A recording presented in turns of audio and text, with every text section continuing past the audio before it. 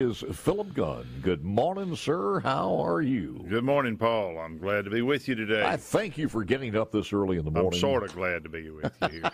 Let me tell you. Yes. This is a perfect morning to be turkey hunting, and I have skipped turkey hunting to come be with you this Yeoman. day. So I hope you feel special. Not with just me. The entire audience from across the universe, and we appreciate that. And if I hear a turkey gobble in the background, I may leave. If you hear one, I may go. I think I'm the worst turkey hunter in America, though. I have hunted.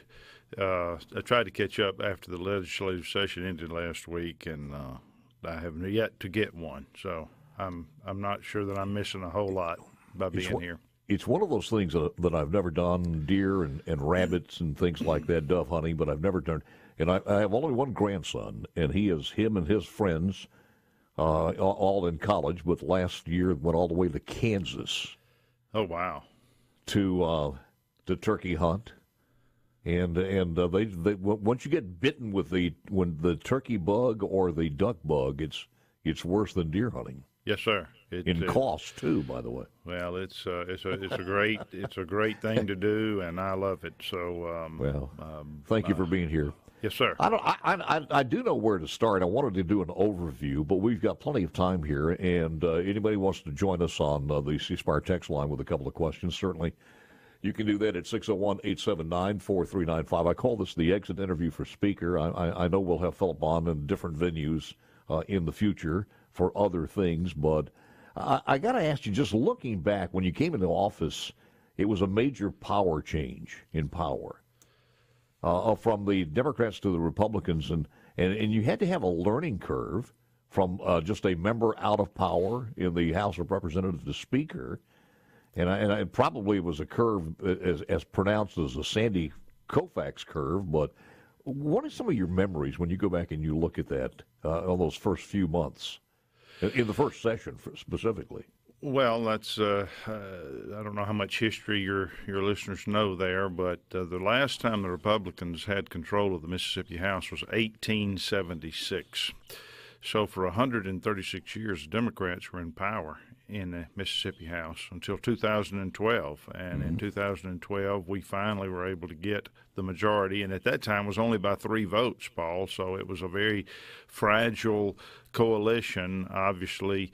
When you try to pass legislation, most of the legislation is a majority vote, not all of it, but you kind of had to hold all the Republicans together to get things done, and that was a real challenge. In the midst of that, the Democrats, who had been in control, were not pleased. They were not happy, and there were a number of them who set out to try to make us fail, and so there were daily attacks on the House floor, I think, that were motivated by nothing more than trying to just make us not succeed. I will say that fortunately all of those individuals have left the legislature. We don't seem to have that anymore.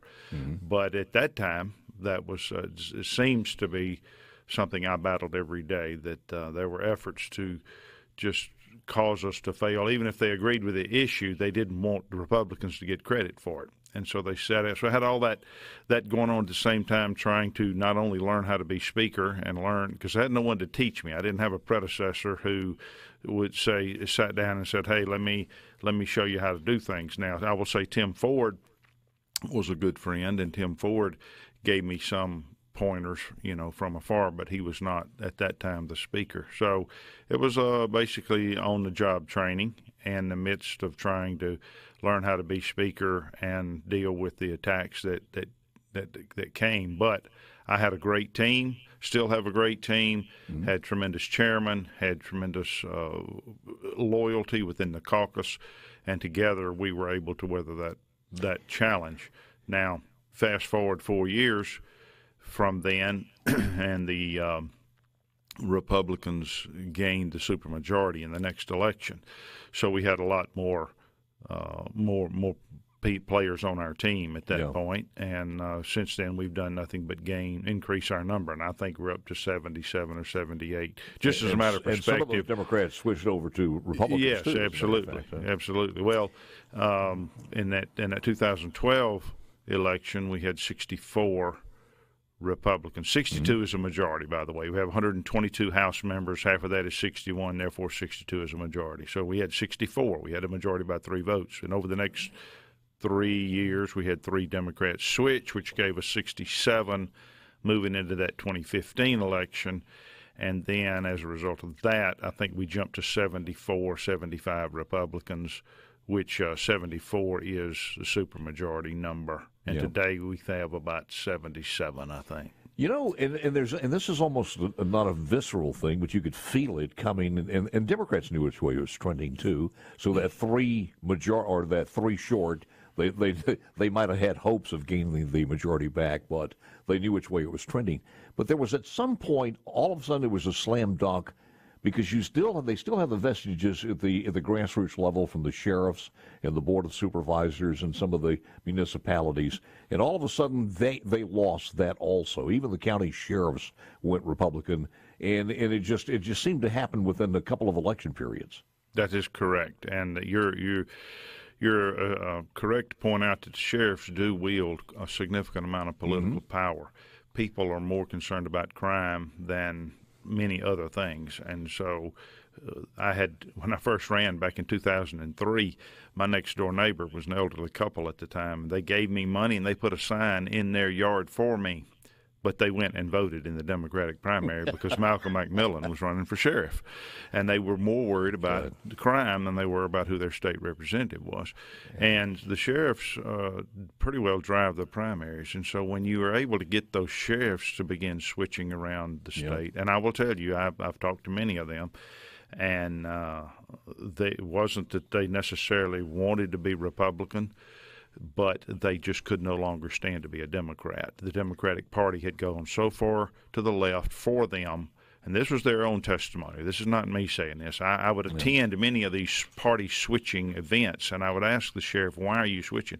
I can't take what the Democratic Party stands for anymore, and they would come to the Republican side. I don't think that's changed now, because when you look at the candidates who are running in this next election, if a Joe Biden comes to town, or Kamala Harris, or Pete Buttigieg, or a Gavin Newsom come to town, well, I happen to be fixing my truck on that day, or I'm taking some kids hunting, or there's always a good excuse for that candidate not to be there at the airport or at the speaking engagements with them. So I don't think that's changed too much. It's probably even worse now. When you go back and you look at the 2023 session, the highlights for you. Well, one of the things that we made a priority on the House side was what to do in the wake of the Roe versus Wade being overturned. That was done in June of last year. Yeah. And we can talk more about that. Yeah, let's do that. Let's go to that one, because that was the Dobbs decision was big. The teacher pay raise was big. The tax cuts were big. All of that. A lot to look back on in the tenure as Speaker. More with Speaker Philip Gunn coming up right after this. Back with the Speaker of the House, Philip Gunn, and you were in the midst of talking about some of the 2023 and some of the successes there, sir. Go ahead. Yeah, Paul, as we were during the break, though, I thought of one funny thing to talk about when you asked, the transition from Democrat to Republicans. I'll share this story. When we were in the minority, our job was to basically stand up and ask questions about everything and interrogate, because the Democrats were pushing policies that were not necessarily conservative or Republican. When we came into the majority, my team still had that mindset, and they kept standing up and asking questions, and I was like, I had to call a meeting and say, whoa, time out, realize we're now in the majority. These are your friends. They're bringing forward policies that you support. Y'all quit standing up and asking questions and attacking one another. So there was not only a learning curve for me, but it was a learning curve for my House members, who had to realize, hey, we're in the majority. We've never been here before. We don't know how to act. But they finally acclimated to that. You were in the legislature how long prior to that? 8 years.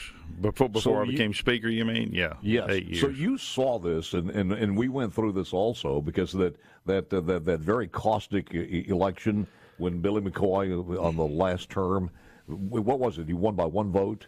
Yes, sir. We ended up having an election for temporary speaker at that time, and that's right. We had 3 rounds of voting before he finally won it. And he basically decapitated every Republican in the House as far as chairmanships. Right. And there was not very little transparency. And I always thought that in speaking about this afterwards, because there were some people saying that there was not enough transparency under Philip Gunn. And I thought, where were you during Billy McCoy days?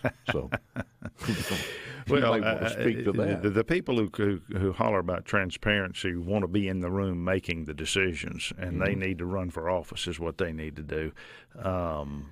Everything we do is transparent. Every decision we make goes on that board when we go into the session. You vote and you show the world where you stand on the issues. That does not mean that every phone call that I have with my chairman or that every chairman has with his members has to be broadcast for the world. There's a lot of discussions that have to take place and negotiations that have to take place both between House and Senate, and there is no secret decision that is made. Everything we decide is broadcast on the webcast, and it is out there for the world to see. So, do you think there was too much animosity between the House and Senate, both controlled by Republicans, in the last couple of sessions?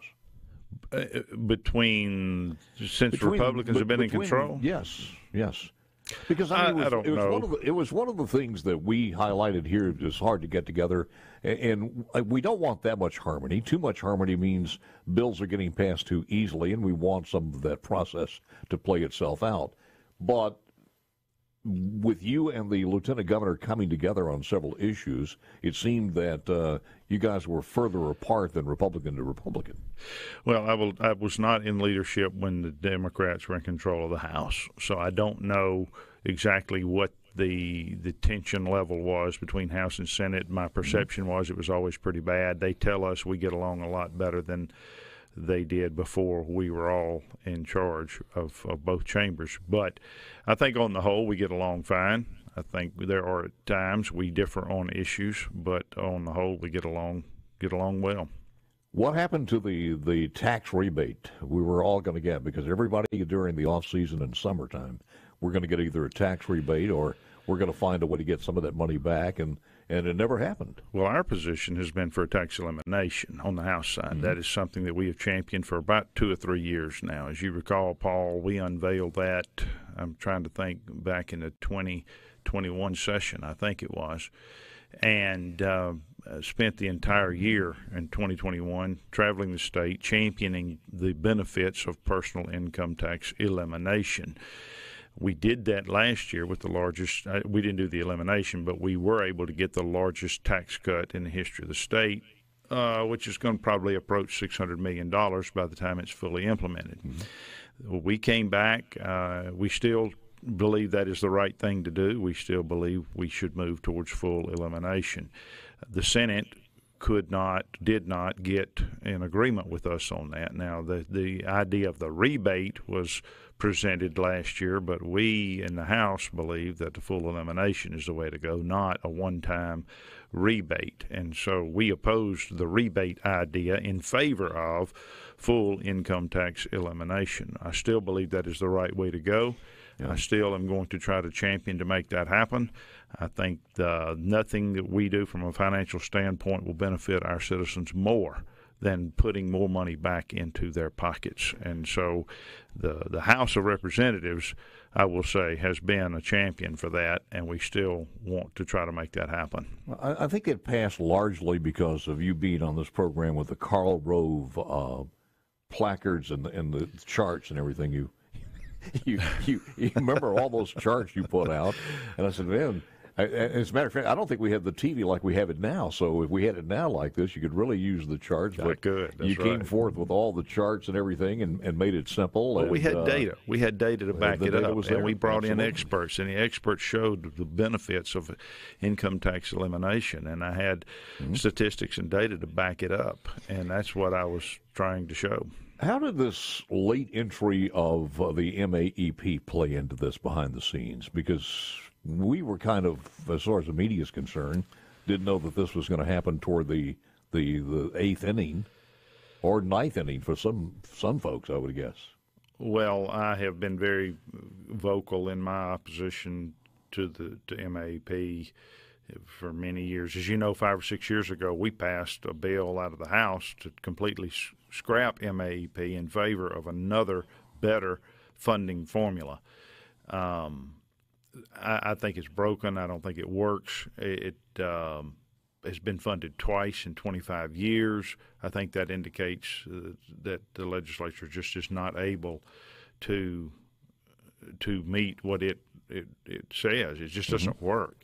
But if you look at how much money we put into education, and we have to distinguish here between MAEP and education, and I'm many times use the word or the phrase MAEP to refer to education, and that is not accurate. MAEP is just a part of what we put towards education, but the total education funding is right at what MAEP calls for. If you take the $250 million teacher pay raise we gave last year, which was outside of the MAEP formula, plus the $100 million that we put there this year, that's $350 million over the last 2 years that we put. And that's not counted in MAEP. That goes towards education, but it's not going to the MAEP formula. Then we are in the ballpark for what MAEP calls for. So my point is, we're funding education to the level that MAEP calls for. We're just not doing it in the formula, and the formula needs to go. What about the money from the over $80 million overflow on lottery? Where does that go? It goes to education, but it does. Is that in the MAEP or in education? I'd have to look at that, Paul. I would like to say it's not in MAEP, but I'd have to verify that. What happens as far as speaker now? Because you're still speaker, and you'll be speaker till, either you resign or there is a new speaker elected. Correct. I will still serve in that capacity through the end of this year. Yeah. Unless something unfolds that whatever my next career path will be that will cause me to do that. But right now, I'm still the speaker through the end of the year. I've been very privileged to serve in that role 3 times now. Well, that'll happen in August, won't it? No, sir. It won't happen. I mean, I'll serve till. No, I'm just saying that something else will happen. That something you're talking about may happen in August. I don't know. I'm throwing him a loop now. Maybe you know something I don't. Usually, when I'm trying to read the body movements on this one and see the body motion on this to see exactly if I had any telltale signs on that one. So, all right, you looked at the budget we had this year, and the budget is what, $7.6 billion? Correct. Which is the largest, we're not talking federal funds, but the largest state budget ever. And as a Republican, you're talking about decreasing the size of government and making it run more efficiently. Is there a juxtaposition there, or?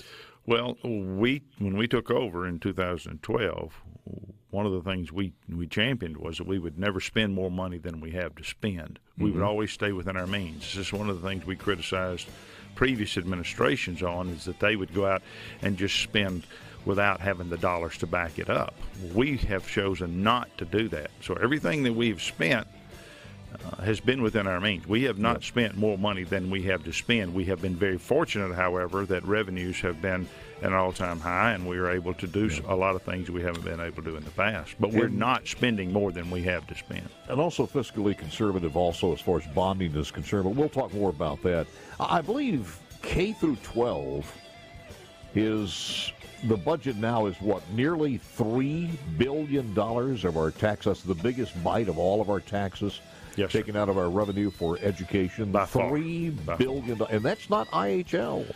More Monday. Speaker is here, and many things to talk about. I want to go to the hospitals and your thoughts on that one, because we dished out some money, and we don't know how long it's going to last. We heard maybe a week, but a matter of days, and that will be used up. So your thoughts on that?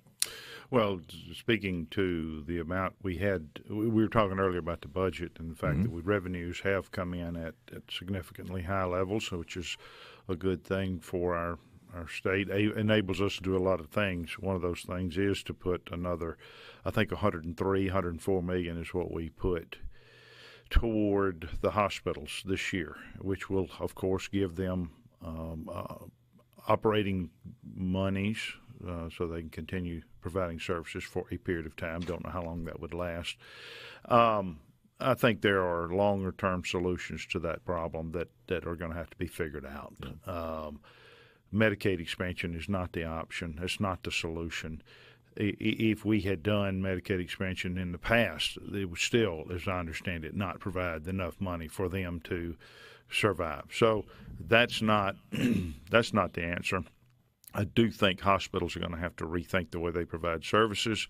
I have certain thoughts that I have. I just don't know that the population base is large enough in some areas of this state to continue to support a full-blown hospital level of service. And I think they're going to have to move more toward emergent care type facilities. I know many of my relatives who live in a rural area, when they now need anything that's non-emergent, the kidney doctor, eye doctor, knee doctor, whatever, they're going to the big cities for that. They're coming to Jackson, they're going to Tupelo, they're going to Memphis. They're not going to their local rural hospital anymore. What they need in those rural areas is emergent care. I've had a heart attack, I'm delivering a baby, I've cut my leg on a chainsaw, I've got to get help right now. And I think the hospitals are going to have to rethink the way that they provide services in some of these areas. And I will tell you, I have had conversations with Democratic friends of mine who will admit and say the same thing, that hospitals are going to have to rethink, I believe, the way care is provided. I'm not an expert on what that looks like. I just know that the population base in some areas of our state has diminished so drastically that there's just not enough service there to be had. This is why this is so frustrating, too, especially in this past year, because we all know that. And I think you and I both know that one of these, not the cure-all, but one of the things that leads this to having more services from entrepreneurs or from companies who want to come in adjacent to a hospital with those diagnostic services, et cetera, is to eliminate cons and that blockade. And that didn't even come up. I don't even think there was a bill that cleared anywhere to finally address a certificate of needs. There were bills introduced, Paul, and none made it out of committee. None made it out of committee. That's correct. Or at least I don't recall any that did. I agree with you. I think I don't understand the CON process. I think it needs to go. I have been an advocate for that for quite some time. There does not seem to be enough, for whatever reason, it hasn't happened in the legislature. But we know we don't do that lobbyists and the money behind that. We don't do that with any other arena in that I know of, other than schools. That's the only place where you have a protected area of service. Yeah. So I think the CON law it needs to go, in my opinion. Well, to me, it's one of those things that the legislators who have a heart of a public servant and who are in there should care more about the objective and the success than their position. And it's frustrating not to even have it clear a committee with a debate on the floor of the House or Senate. Speaking of which, I know there's been a lot of talk. You hear the rumbles in the past few years about too many boards. And we've heard rumblings this year, well, actually through the tenure of the lieutenant governor in the Senate, that we have too many committees over in the Senate side. Would you say the same thing about the House? Yes, I think we have too many committees. I think it would be wise to restructure it possibly and make subcommittees a lot more influential within the committees. I know my colleagues in other states have less committees. I think we have 33 standing committees in the House. That could be restructured to be more efficient, I think. Mm-hmm. In the House and Senate. How is that just a rules decision? It's in the rules, yes, sir. So you guys could meet in the off season. You'd have to change the rules, right? And that would be changed by a majority vote? Yeah, well, there are provisions in the rules for how to change the rules. You would normally do that at the beginning of a new term. Mm-hmm. Yes, sir. Will Philip Gunn do any endorsing as far as lieutenant governor or governor races or the next speaker? Generally I stay out of those. I let the keep my opinions to myself. So that's a no. When you go, not even in a turkey blind would he do that. Well, I support Republicans. Let's put it that way. I will support the Republican, whoever the Republican candidate is. But within the primaries, I stay out of that. It was a hard time going through a couple of things. Probably the hardest was the lottery, when you said openly, even on this program, that you were not in favor of it, but at least you let it go to a vote. Oh, you wore me down on that, Paul. You were for the lottery. I was not. You had me on here. And I have been against it for a long time. But you beat me up about it, and I had to capitulate and give in. Well, if you want to blame me, that's fine. But let's say the same thing about postpartum, though. And I mean that was a tough situation there. Well, yes, it is a tough situation. We certainly want to provide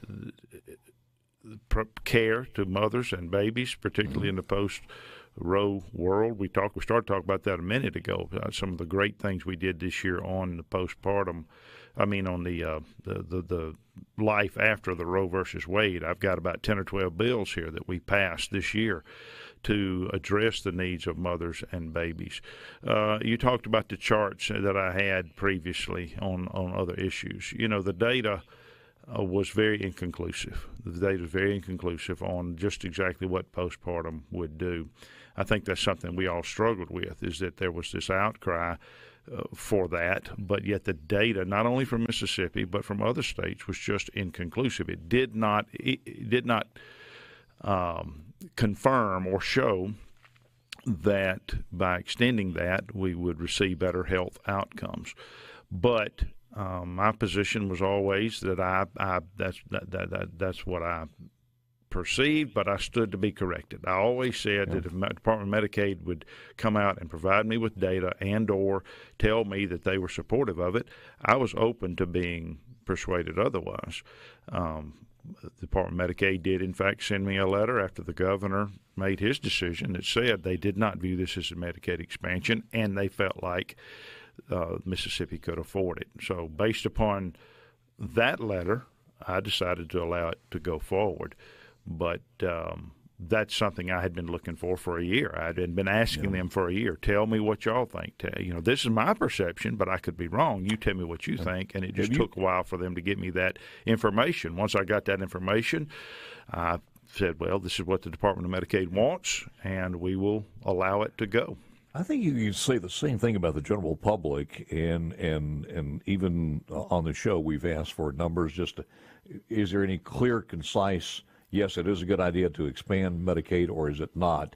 And every time we get somebody on, it's one way or the other. There's a lot of gray area in there, and most of the time it leans to, no, it's not a good idea. Well, a lot of people will point to what's happened in other states, and I just don't know that that's relevant information because every state is different, and Mississippi is very different. We are the poorest state in the country. We have the highest population on Medicaid currently. I talked to a speaker from, I think it was Vermont.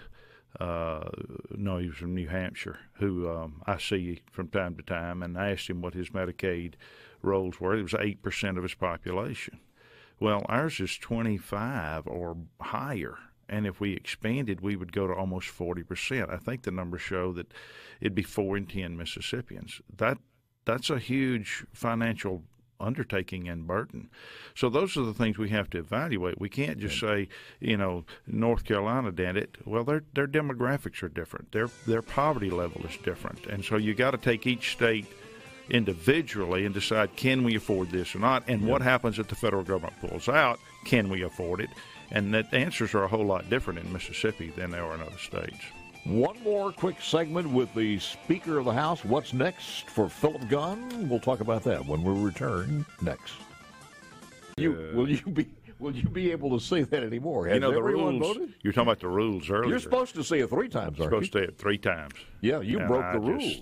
I can't do it 3 times. That just wears me out. So I don't understand why the Senate hasn't voice vote. Is that something that's in statute or something? Why can't they get a machine? I don't know. You'd think they'd get a machine. Jeez. They do the old-fashioned voice vote. Now, they try to short-circuit that by doing what they call morning roll call. Yes. So when it comes to the vote, they'll do the morning roll call, which means you're for the bill unless you tell them you're not for the bill. And then you have to stand up. The burden's on you to stand up and say, I want to re-record it as a no vote. And it takes such a long time. Real quick, this is a very short segment here, but I want your feelings on the Capitol complex. Did that leave some open wounds, just that battle? I hope not. I hope not. It was a genuine, sincere effort to try to help our capital city. Our capital city is struggling with crime, is struggling with garbage pickup, struggling with water, and the Trey Lamar was the leader on that. Mm-hmm. I got to tell people, Trey Lamar was one of the leaders on changing the flag. Anybody who tries to act like he had some racial motivation is just flat mistaken, and they're casting a wrong image of him. You may recall my discussion on that on Thursday night before we changed the flag. He made a post on Facebook coming out as to why he felt like the time had come. Yep. And that is the domino that fell that started the whole chain reaction over that next week that led to the change. So all this business is nothing more than political leaders in Jackson trying to preserve their own political position. There's nothing more here than trying to help the capital city deal with some of the issues that they're struggling with, because we want it to succeed. We want this city to succeed. It is the face of our state. It's where the government is of our state, and it needs to be portrayed in a positive light. There is a vote today, by the way, as far as another vote on the garbage deal. If not, it could be up to 50 days before they get a contract, and it's just unbelievable. Well, we've worked so hard over the last, 10 or 12 years to change the image of our state. Our education has improved dramatically. We changed our state flag. We have made, our education's gone up from 50th to like number 35. We have got revenues coming in at a high level. We have just done the largest tax cut in history, the largest teacher pay raise in history. The list of accomplishments goes on and on. The positive news the news coming out of Mississippi is positive, except for one place. And the only thing that makes the national news is what's going on in Jackson, Mississippi. And we've got to change that image. Well, kudos to you, too, because when you came on the air that time and mentioned that about the flag, all of a sudden the phones lit up and people couldn't believe it. And you had people who loved it and people who hated it. And it wasn't the first time the flag situation came up. And to be honest with you, prior to you as Speaker of the House jumping behind it, nobody thought that was a possibility at all. Well, and we I wasn't really sure it was going to happen either. we were really getting tagged because I don't care if it was in every single story was above the Mason-Dixon line. If there was a shooting or a racial incident and the Confederate flag was there, it was attached to a Mississippi story one way or the other. So, and if you don't think that it matters, think about the void of those stories since we've changed it. And that feels good. Well, and the most affirming thing was that 73 or 75% of the people voted to embrace the new one, and that showed, I think, what the overall feeling of the state is on that. If a Senate seat came open, would you consider that? A U.S. Senate seat? Yes. I would have to probably look at it, yes. So you're not. You are saying that you're still open to running for another office. I am going to. I hopefully will have many options available to me, both in the private sector and the public sector. And you've got an active and energetic law practice, so you are. I will evaluate the options that come along and try to decide what the right fit for me is. And that will be made at any particular time. Yes, sir. I wish we had another hour because there were some other things, but well, I thought we were going to do a session recap, so I need to come back and talk about what happened in this last session. How about we give you a chance to go turkey hunting, and then we get you back in? That'd be great. That's a promise made. We'll do it. Thank you, sir. Thanks, Paul. This will be exit interview part 1. We'll do exit interview part 2 coming up. Okay. Thank you, Philip. Be careful, man.